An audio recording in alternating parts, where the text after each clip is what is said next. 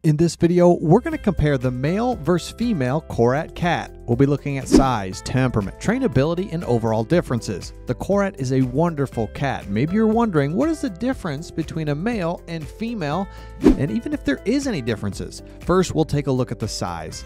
Male Korats are generally larger and more muscular than their female counterparts. They have a more prominent brow ridge, a broader head, and a thicker neck. They can weigh anywhere from 7 to 12 pounds. As for the female, they are noticeably smaller. They are 5 to 7 pounds. They have a smaller brow ridge, a thinner neck. They're more delicate and have a refined appearance. So if you're looking for more of a robust cat, the male Korat would be one you want. If you can handle a smaller cat or maybe would prefer a smaller cat, then the Korat is a perfect small cat, but yet not too small. That might be perfect for you and your family. Next, we'll look at temperament. Male Korats are generally more laid back and easygoing. They love to snuggle up with their owners and enjoy quiet time. They're also known for being more affectionate than females. They're easygoing and just love to do whatever their owner's doing. They're also very flexible to change. This cat just likes being around their owner, likes being pet, and can do just about anything as long as it's with their owners. As for the females, they're more independent and assertive. They have a playful and curious nature and love to explore their surroundings. They also have a tendency to be more vocal than males. They know what they want and they know how to get it. Females are a little bit more, hey, I'll do it, but I'll do it on my terms type of cat. You will have no problems with a female Korat. They're just not as easygoing as the males. So whether you get a male or female, their temperament will be okay, and you just have to be aware of their temperament, knowing that male is easygoing, female a little bit more independent, and a little bit more on her terms.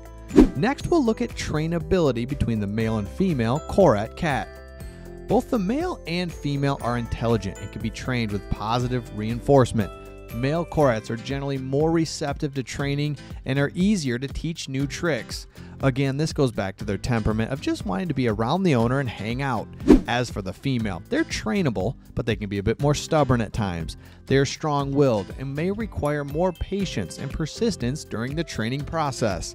Again, both can be just fine when training. It's more important to understand what kind of cat you're dealing with and their temperaments. So again, males easygoing, females may require a little bit more patience, but they are definitely trainable.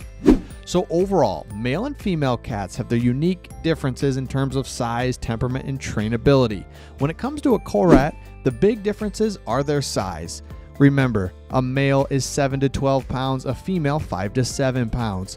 Remember that the female likes to do things on her own terms, can be a little bit more of a diva, where the male, more relaxed, likes to hang out and be with its family.